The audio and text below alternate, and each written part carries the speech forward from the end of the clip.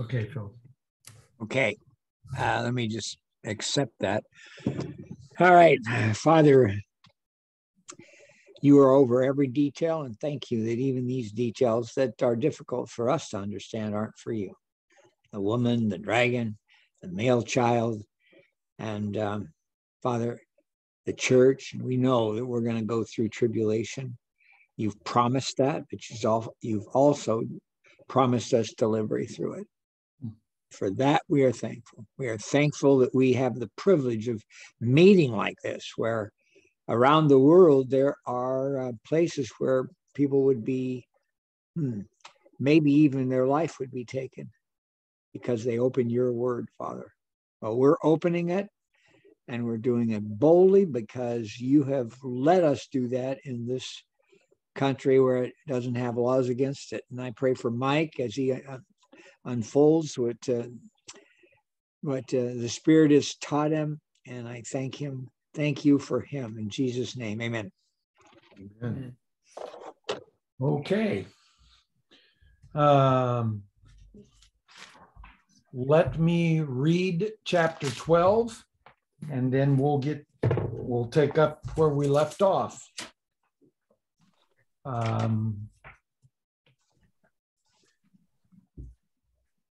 John writes in chapter 12, starting verse 1, and a great sign appeared in heaven, a woman clothed with the sun, with the moon under her feet, and on her head a crown of 12 stars.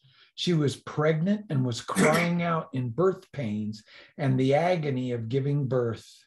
And another sign appeared in heaven. Behold, a great red dragon with 7 heads and 10 horns, and on his head 7 diadems.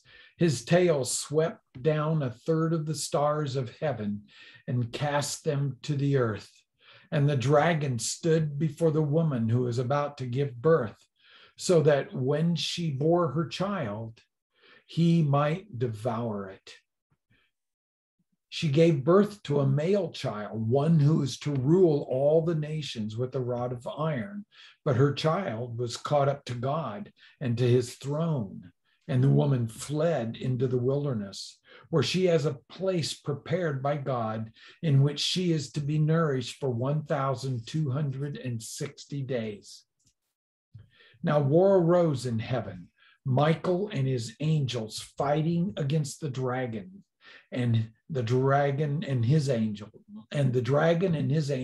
fought back, but he was defeated, and there was no longer any place for them in heaven. And the great dragon was thrown down, that ancient serpent who is called the devil and Satan, the deceiver of the whole world. He was thrown down to the earth, and his angels were thrown down with him. And I heard a loud voice in heaven saying, now the salvation and the power and the kingdom of our God and the authority of his Christ have come. For the accuser of our brothers has been thrown down, who accuses them day and night before our God. And they have conquered him by the blood of the Lamb and by the word of their testimony, for they love not their lives even unto death. Therefore rejoice, O heavens, and you who dwell in them. But woe to you, O earth and sea, for the devil has come down to you in great wrath, because he knows that his time is short. And when the dragon saw that he had been thrown down to the earth, he pursued the woman who had given birth to the male child. But the woman was given the 2 wings of the great eagle, so that she might fly from the serpent into the wilderness, to the place where she is to be nourished for a time and times and half a time. The serpent poured water like a river out of his mouth after the woman, to sweep her away with a flood. But the earth came to the help of the woman, and the earth opened its mouth and swallowed the river that the dragon had poured from his mouth. Then the dragon became furious with the woman and went off to make war on the rest of her offspring, on those who keep the commandments of God and hold to the testimony of Jesus. And he stood on the sand of the sea. Hi, Mary. Hi. Good to see you. Hi. Thank you. I'm a little late. Not a problem. Okay. When you see Stylo 6, that's Mary. Hey, Mary. Hi. We saw the Mary Jane. Yeah. Okay, They're last checking in a different way to Zoom, so it shows different. last week we went through the first two verses and we just got started on verses 3 and 4, but I'm just wondering if there's any questions left from those first two verses on the woman. Are we all clear who the woman is? The church. The woman represents the people of God. In the first 5 verses, the woman is Israel. But in verses 6 and 13 through 17, the woman is the new people of God, the church. Messiah, as a result of the death, resurrection, exaltation of Messiah, the new people of God is the church. That remember in Ephesians 2, we're told that God took Jew and Gentile and made a new man out of them. And so starting in verse 6 would be the new man. That's after Christ's death, resurrection, and exaltation. So first 5 verses, she represents the people of God, and in particular, Mother Israel. She's being pictured here because she's giving birth to Messiah. And verses 6 and 13 through 17, she's the new people. She represents the new people of God, the church. So you see the theme. She represents the people of God. It just depends where in the history of redemption you are, before Messiah or after Messiah. Okay, so in verses 3 and 4, the dragon. That's the second sign that John saw in this vision. And the dragon is a mythological monster. And I think we covered this last week. The Old Testament uses monsters to refer metaphorically to Israel's enemies. And I think we looked in Psalm 74, verse 14, uses Leviathan to refer to Egypt. In Ezekiel 29, verse 3, Ezekiel talks about the serpent or the beast that lies amongst the streams of Egypt. And then Isaiah in chapter 27, verse 1, refers to Assyria and Babylon as Leviathan. The red color of the dragon, we said last week, most likely symbolizes his murderous character. Jesus in John 8:44 says 2 things about Satan's character, his character from the beginning. Do you remember what those 2 things were or are? He's a liar and a murderer from the beginning. Most likely the red color captures the murder part. Well, and we've seen in the trumpets, in the 5th and 6th trumpets, that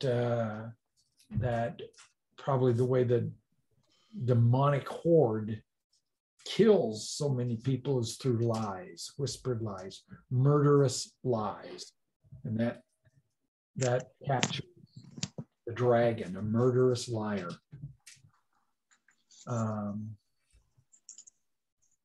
And we said that the crowns represent his ruling authority, and the horns signify strength and a strong king or nation. So the image that we see in verse 3 of the great red dragon suggests to us this big red dragon, this monster, the enemy of the people of God, with multiple heads, multiple horns, multiple crowns, probably indicates that Satan, he's emphasizing here that Satan operates through the kingdoms of the earth.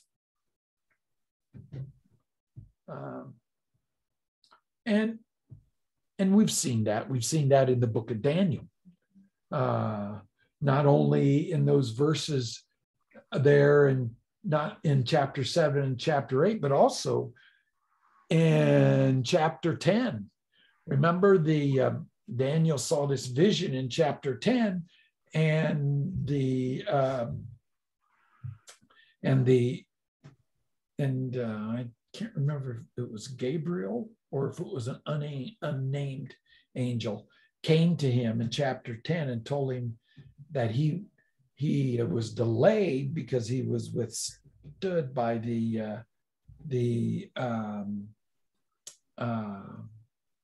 prince of Persia.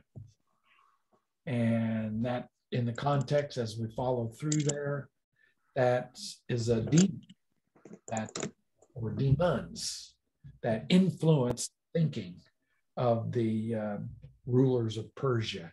But Michael came and helped Gabriel, and Michael withstood the prince of Persia, and Gabriel came and was able to explain the vision to Daniel. So it's not surprising to us. We've seen that in the Old Testament, that Satan operates through kingdoms, through kings, rulers, and authorities. And I can't remember if we looked at this passage last week or not. Revelation chapter 17, 12 through 14 makes it very clear here that the dragon manifests himself through human rulers and authorities.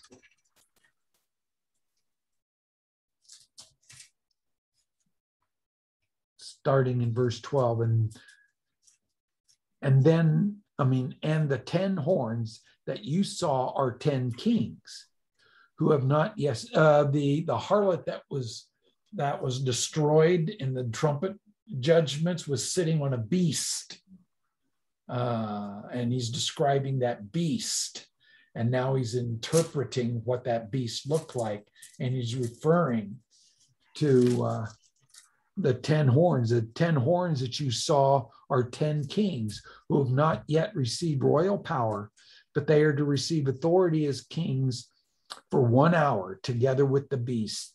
These are of one mind, and they hand over their power and authority to the beast. They will make war on the Lamb, and the Lamb will conquer them, for he is Lord of lords and King of kings. And those with him are called the chosen and faithful. And the angel said to me, the writers, oh, well, that's it. That's where I want to stop. But it's very clear there. He says it very clear there that 10 horns are kings through whom the beast or the dragon works. So that explains the appearance. That's why John chose that image for Satan, this red monster that has multiple heads, multiple horns, multiple crowns. This murderous liar of spirit being that operates through earthly rulers and authorities. Okay. It says something about the red color is meaning like bloodshed. And in particular, referring to his character as a murderer. All right, can you repeat the questions? Oh, you didn't hear that? No, I didn't hear. Is it Julie? Yes, it's Julie. Yeah, I couldn't Oh, hear her. Her than me. Oh, whoops. Sorry. Julie asked, the red color refers to bloodshed. Oh. And I said, yes, it refers, and the bloodshed refers to the fact that he is a murderer, that Satan is a murderer. That's what it emphasizes. Then in verse 4, we're told that In 12? back in chapter 12, in verse 4, we're told that the dragon's tail swept down a third of the stars of heaven and cast them to the earth. And the dragon stood before the woman. Well, let's stop right there. Many hold that this is referring. There's Nick and Jonathan. Good evening. Good evening. We're in verse 4. Yep. Many interpret this dragon sweeping down a third of the stars of heaven as depicting the time in which that moment in history when some of the angels in heaven followed Satan and became his angels. What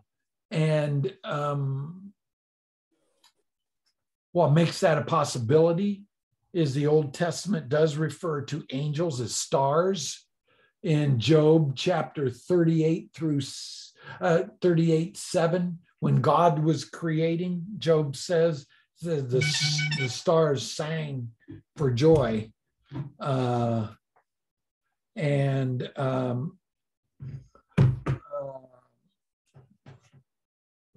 stars sang, the stars of heaven, I think it might have said, sing for joy. And that's most everybody interprets that as a reference to the angels, joyfully praising God as he's creating the universe. So it is true that angels are referred to as stars, and we saw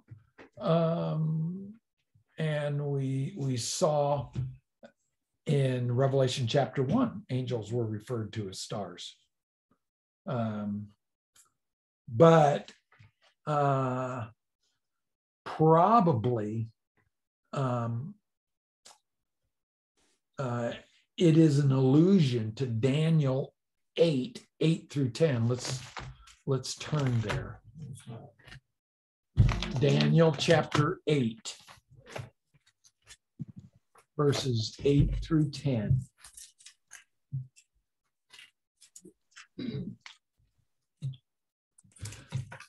Daniel said,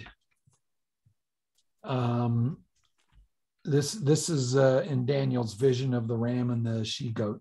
In verses 8-10, then the goat became exceedingly great, but when he was strong, and by the way, the goat in this vision represents Greece. So the goat's rapid destruction of the Persian Empire, conquering of the Persian Empire, was Alexander the Great's rapid destruction of the Persian Empire. And when the goat became exceedingly great, then the goat became exceedingly great, but when he was strong, the great horn was broken. At the end of his triumphs, when Alexander had made it all the way over to India, he died at a young age, in his 30s, I think he was. But when he was strong, the great horn was broken. Instead of it, there came up 4 conspicuous horns toward the 4 winds of heaven. And his kingdom was divided up into 4 areas amongst his generals. Out of one of them came a little horn, which grew exceedingly great toward the south, toward the east, and toward the glorious land. That history records as Antiochus IV Epiphanes. It grew great even to the host of heaven. Here we go. Even to the host of heaven. And some of the host and some of the stars it threw down to the ground and trampled on them. In the context, in this vision, that is a reference to how Antiochus IV Epiphanes persecuted the Jewish nation. And this was back in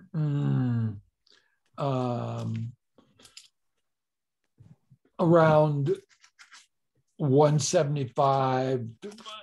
The Maccabean rebellion was against Antiochus, against Greek rule under Antiochus, and anyway, this is a reference to him persecuting Jews under his rule. So, if this indeed the dragging, sweeping down the stars from heaven is a reference to this vision in Daniel, if John's reaching back in Daniel 8 and taking this image to apply to the beast, to apply to the devil here in chapter 12, then the sweeping down the stars would probably more likely refer to the dragon's persecution of believers, of Christians, or God's people in general. It could be before Messiah as well.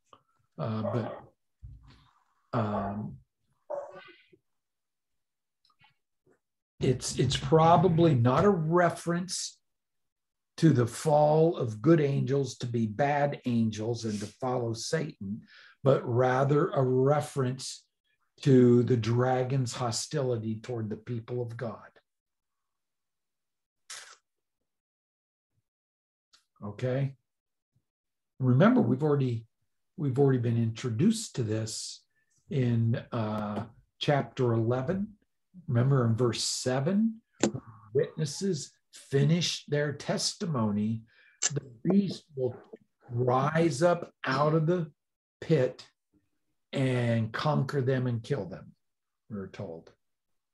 In the very next chapter, he reaches back to this image in Daniel 8 through 10 of a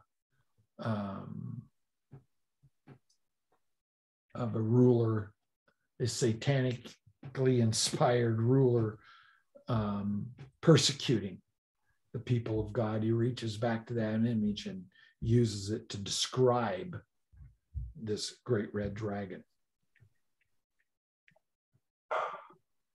Any questions about that?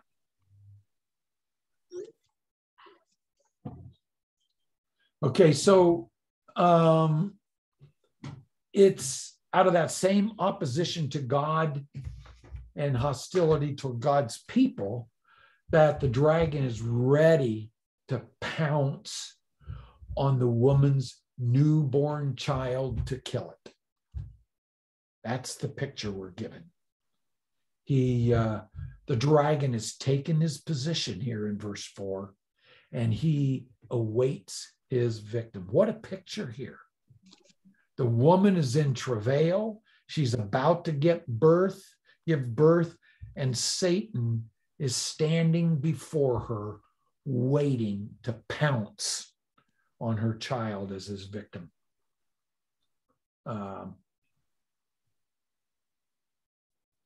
But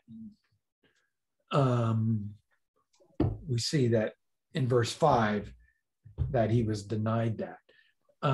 But I wanted to point out, we have seen, notice verse 5 says that verse 4 ends with the dragon in position to devour the child. But verse 5 says, if I can find it, she gave birth to the male child, but her child was caught up to God and to his throne. We'll talk about that in a minute. So he was robbed of his victim, so to speak. Where's that at? Verse 5. Chapter 12, verse 5. Okay. Yeah. And pardon? Wasn't time yet. Wasn't time yet. But just thinking about, you have that picture in your mind where Satan is poised to pounce on this male child. One of the things that comes immediately to mind is the satanic intent in Herod's attempt to kill Jesus in his infancy. Remember Matthew 2, first 18 verses? The Magi tell him where the star appeared, and the prophecies say that Messiah is going to be born in Bethlehem, and so obviously Christ is at most 2 years old at this time when the Magi come, and when Herod learns of where Christ was to be born, and that these Magi saw the star over Bethlehem, he gets this idea to send his soldiers to Bethlehem and kill every male child under 2 years and under. And so I did that with, even in the time of Moses. We didn't hear that. Michael, repeat it when after well, go Julie ahead. finishes. There's no reason he should be able to. She's closer than I am. You can just repeat it. Yeah, go again. What's this? The same thing what happened back in Moses' time when they also went trying to find when they were trying to find Moses when he was little. They tried to do the same thing too. Drown the newborn babies. Yeah. But here in Matthew chapter 2, You need to repeat it. oh, she said this is similar to what they did in Moses' day when Pharaoh ordered the drowning of all the Jewish males, babies. But what's different here, that was, and I'm no doubt that was satanically inspired too. But here in Matthew 2, we see Satan's attempt to go after the child. Mm-hmm. He was poised and ready to devour the male child. And we see that in Matthew chapter 2. We also see it in the devil's attack of Jesus in the wilderness in the first 13 verses of Luke 4. It's also the first 11 verses of Matthew 4. But the very first verse said the Spirit led him into the wilderness where he was to be tempted by the devil. Mm-hmm. And you can read the exchange between Jesus and the devil in those first 13 verses. And the devil was trying to get him to act independent of the Father. And why do you suppose the devil was trying to get Jesus to act independent of the devil? Of the Father? Of the Father. Why do you suppose the devil was trying to get Jesus to act independent of the Father? Because probably, among other things, to prove he wasn't God. It would certainly prove he wasn't committed to God, was it? Would it? Yeah. What were you going to say, Pam? Just Not my will, but thine be done. that he would be disobedient. Yeah. Yeah. Try to get him to be disobedient Like this. and and completely foil all of God's Yeah. plans for redemption. So this picture, and then you see it again in John chapter 13, verse 2. The devil put it in the heart of Judas to betray Jesus. That's John 13:2. And then John 13:21 through 30 is the account. I found this on the web. Sorry. Oh, and John verses 21 through 30 in John 13 is the account of how Jesus said that one of them was going to betray him, and it was going, and he said it's going to be the one that I hand the morsel to, and he handed it to Judas, and he told Judas, what you do quickly. And the text says at that point Satan entered Judas, and he went out, and it was night. So anyway,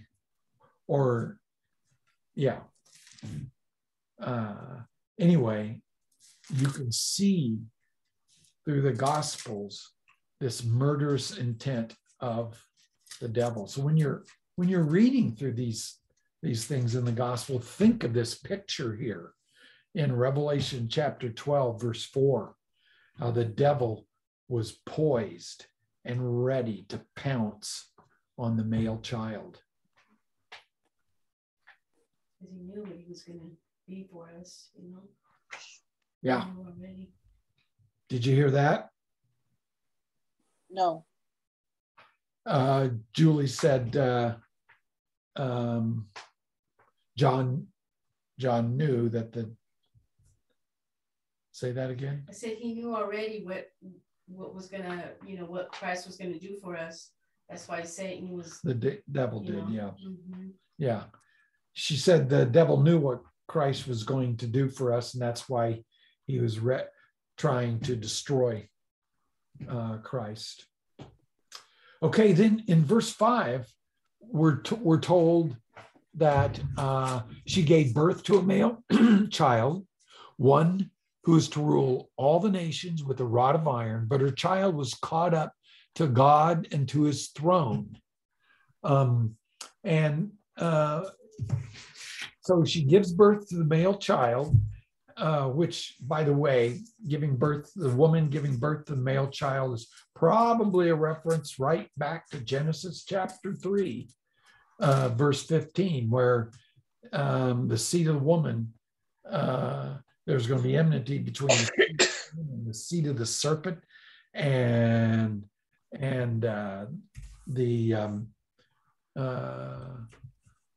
seed of the woman was going to bruise the head of the seed of the serpent, and the seed of the serpent was going to bruise the heel of the seed of the woman. That's probably, that male child is probably a reference back to that prophecy. But anyway, the woman gives birth to a male child who is destined to rule the nations with an iron scepter. And this, in those verses I've got indicated there, Genesis 49:10, Jacob's blessing of Judah, and then Psalm 2, verses 7 through 9. This description of male child who would rule the nations with an iron scepter identifies this male child in verse 5 as the Messianic son of David, the Christ, Messiah. So that description, a male child who is destined to rule the nations with an iron rod, that identifies him as Messiah, the Christ. Okay.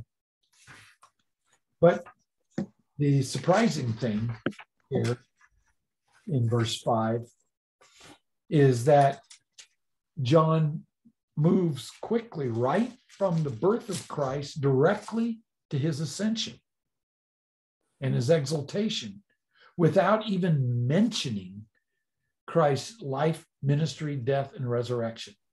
He just jumps from the birth to the ascension and exaltation. Now, John's first readers would not have been in the dark here. They would have known all about Jesus's life, death, resurrection.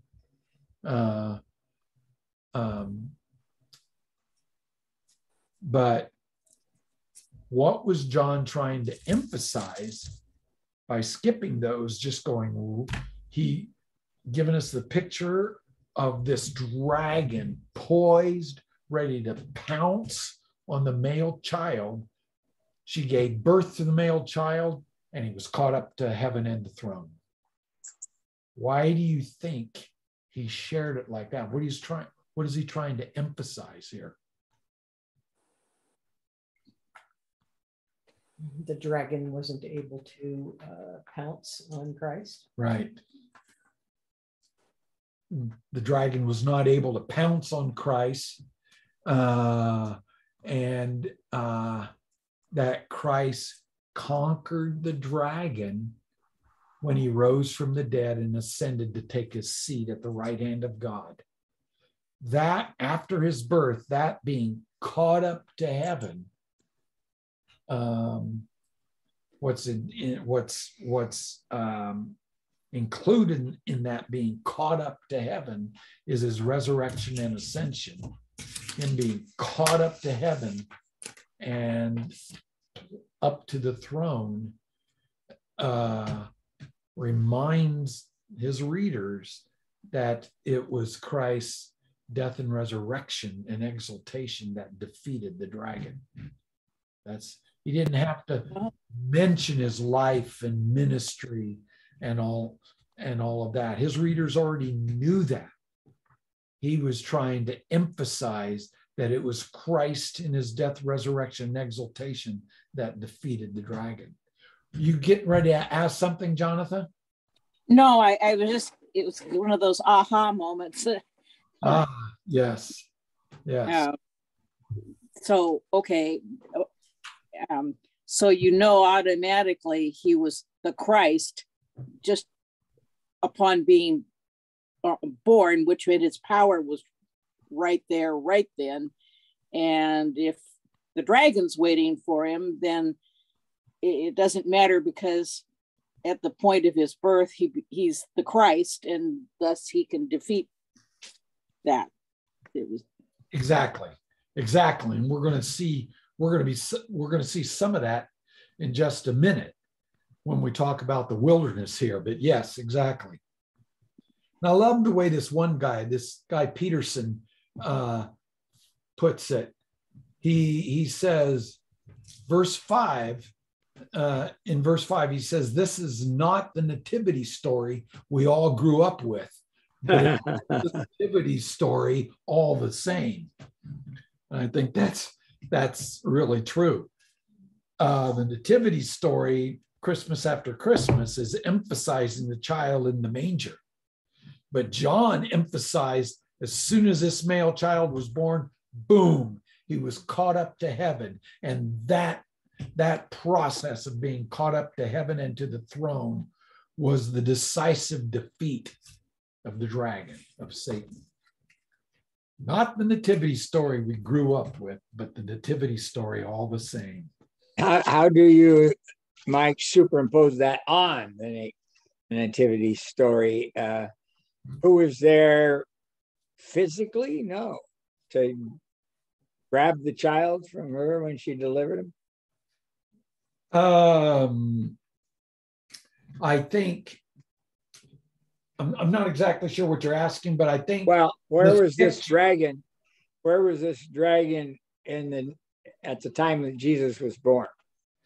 He was influencing the Jewish leadership, influencing Herod and Rome.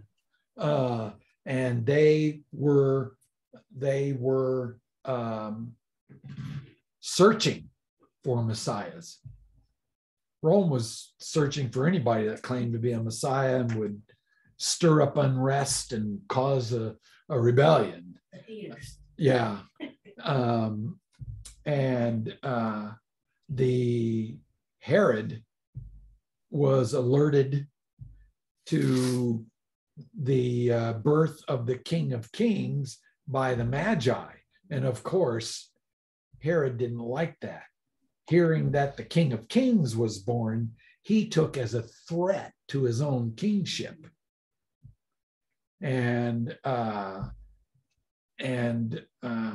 so, Satan working behind the scenes, working through rulers and authorities, as we saw in his description in verses 3 and 4, he's stirring these people up against Christ. And so we see Jesus wasn't even 2 years old, and Satan instigated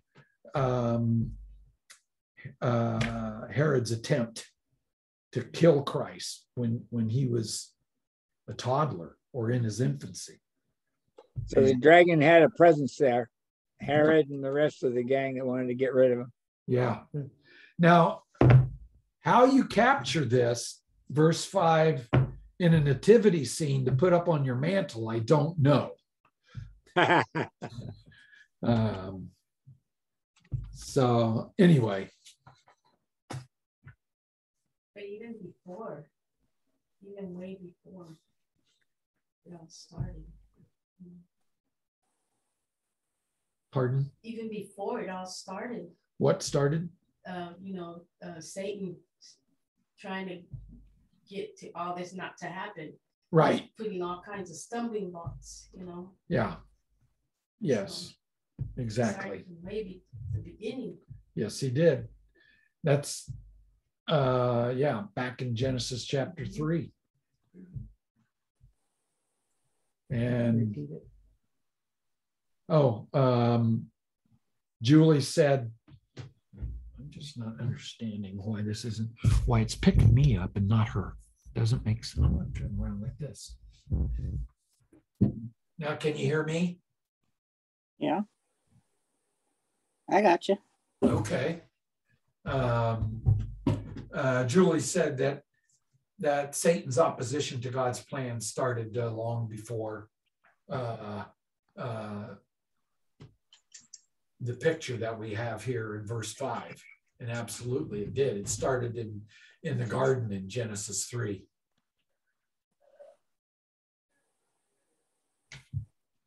Okay, and then in verse 6,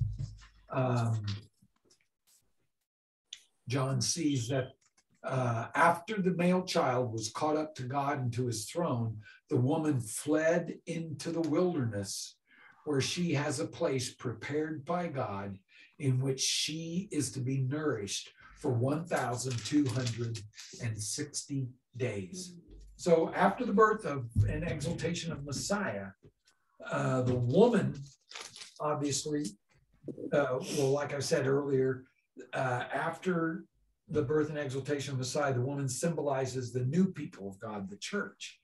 And she flees to the wilderness to be protected and nourished by God for 1,260 days. So now, we've already addressed the 1,260 days many times, and we'll do it again when we get into chapter 13. But what is this wilderness? What is this place that God has prepared for her to be nourished during this time? Remember, we said the 1,260 days represents the entire time between Christ's ascension and his return. The tribulation runs from Jesus's ascension to his second coming. and is referred to as time, times, and half a time, or 42 months, or 1,260 days. So that's representing the entire tribulation period from his ascension to his return. But what is this wilderness? Is this a place? Is this a geographical place that God has reserved for the woman? Well, in your notes there, I've got the wilderness. Historically, the wilderness is a place where the people of God are exposed and dependent upon him. For Israel, it was the Sinai Peninsula.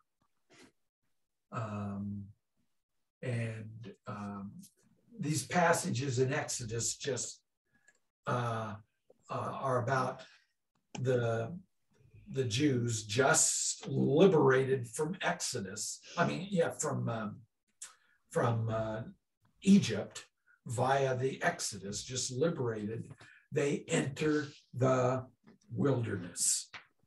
We're told in Exodus 16:1 and in the first two verses of Exodus 19. And in Numbers, we're told that they wandered for 40 years in the wilderness. The Sinai Peninsula historically was a place where the nation of Israel was exposed and completely dependent upon God. The Sinai Peninsula back then was their wilderness wanderings, their wilderness journey. For Jesus, it was an unknown region beyond the Jordan. And you can see that in Luke chapter 4, verse 1, if somebody wants to read Luke chapter 4, verse 1.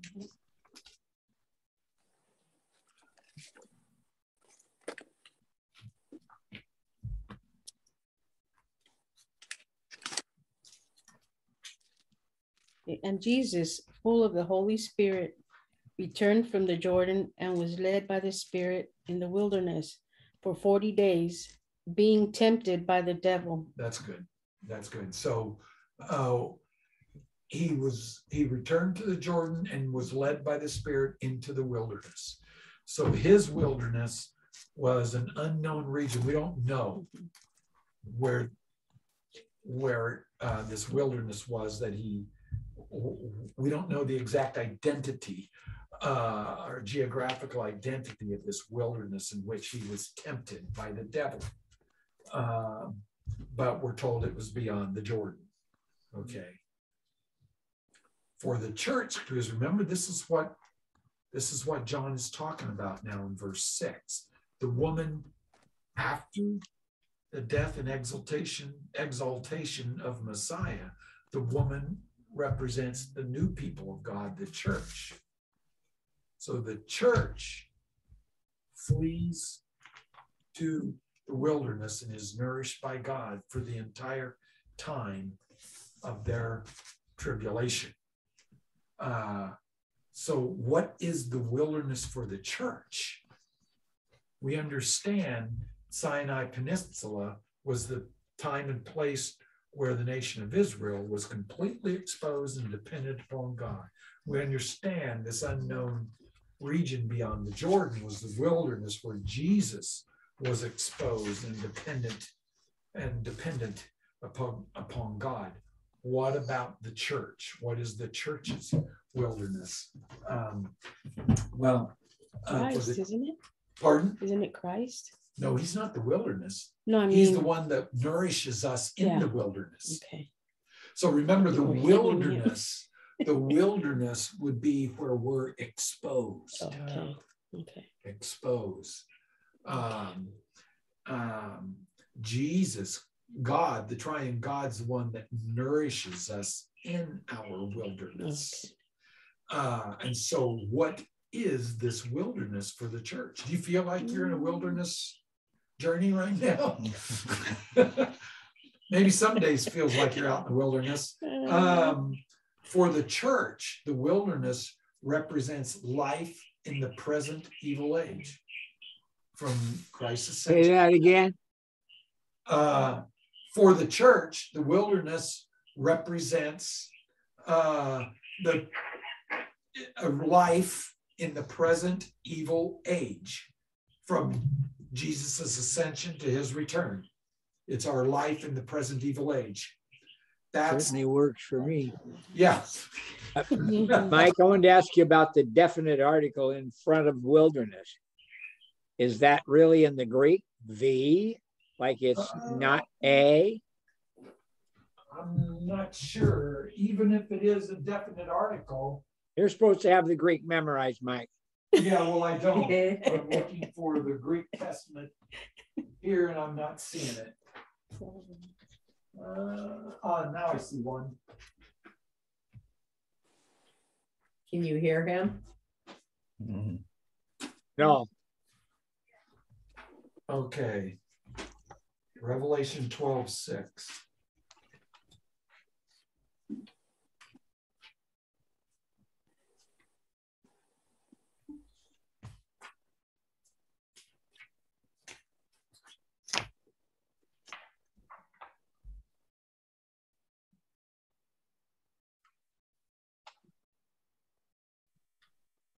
Yeah, there is an article there. But Not A, but D. yeah.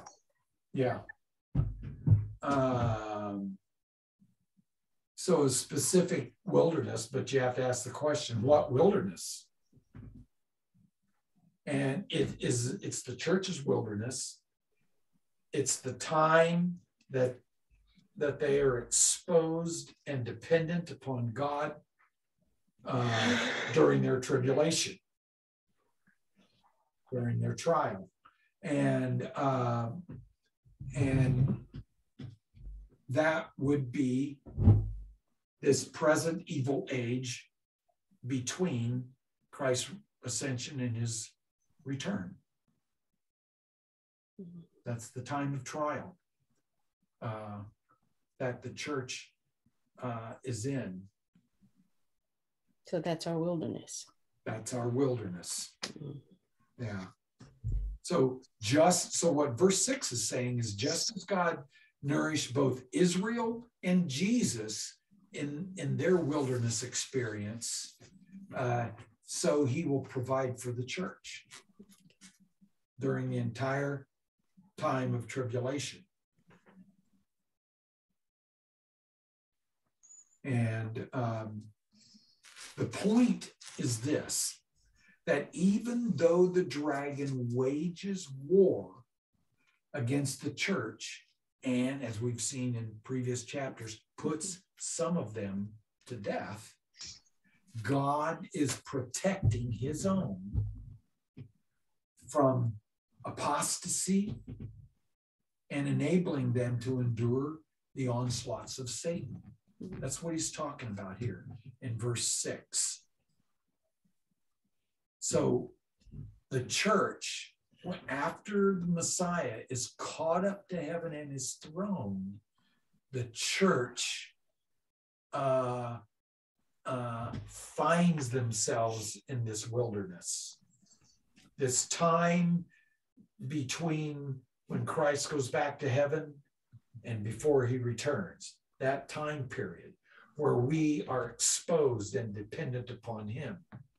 Remember chapter 11, the witnesses, which is the church, are both protected and vulnerable. Yeah. Chapter 6, the souls that were under the beheaded souls that were under the altar, they were protected but vulnerable. So once Christ was caught up to heaven and to his throne, that was his decisive defeat of Satan. But until he comes back, the church is in their wilderness. The church is protected, nourished, yet vulnerable.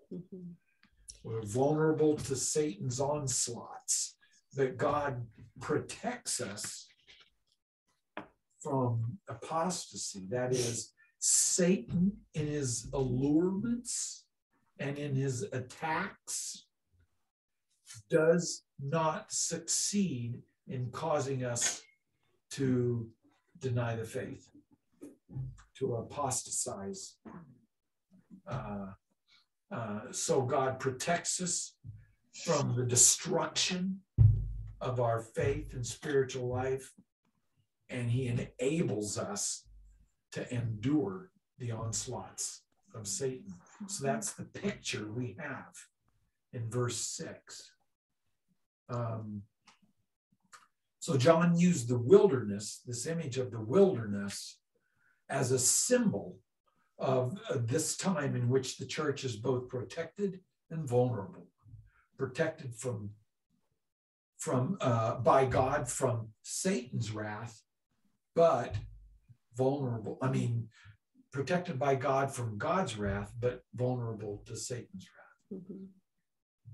There is one thing that from the first time I saw this movie about John the Baptist, the part where he was being beheaded, and they were telling him they're going to be beheaded, and there's one thing that he said, and then I never forget it, where he says, "If you kill me, you will free me." Yeah. I thought that was really cool. I go, yes, this makes sense. You're free from everything else, from the world of all the stuff that's, I go, wow. The wilderness. It really made sense. From the wilderness. Yeah. Yeah, and that's what verse 11 says in chapter 12. And they, that is a reference to believers, the they in verse 11, and they have conquered him, that is the dragon, Satan. Believers have conquered Satan by the blood of the Lamb. That's the primary way, that's the primary cause of our victory, by the blood of the Lamb and by the word of their testimony, for they love not their lives even unto death. So even when believers are committed to confessing Christ and proclaiming his gospel even more, I mean, even in the face of the threat of death, they seal their testimony with their own blood. That's defeating Satan. And that's kind of reminiscent of what you were saying about John saying, even when you behead me, I'll be free. Yeah. One last thing I want to say about the wilderness, then we'll close it. Or let's see, I guess let's just say this one last thing for next week so we don't have to rush through it. Okay.